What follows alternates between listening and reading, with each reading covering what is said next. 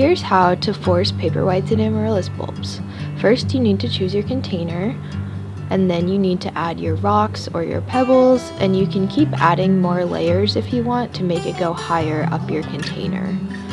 You don't have to do this, it's just for looks. And then you're gonna add your Paperwhites. Make sure they're not touching. Plant your Paperwhites 4 to 6 weeks prior to when you want the best blooms.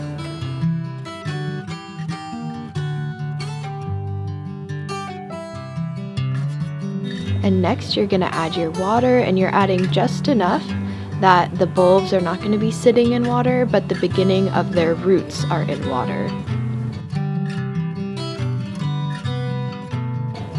And then you repeat the same steps for your amaryllis bulbs.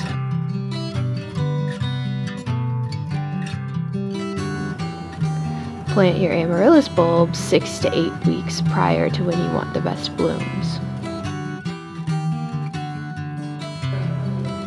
You can also plant your amaryllis bulbs using soil.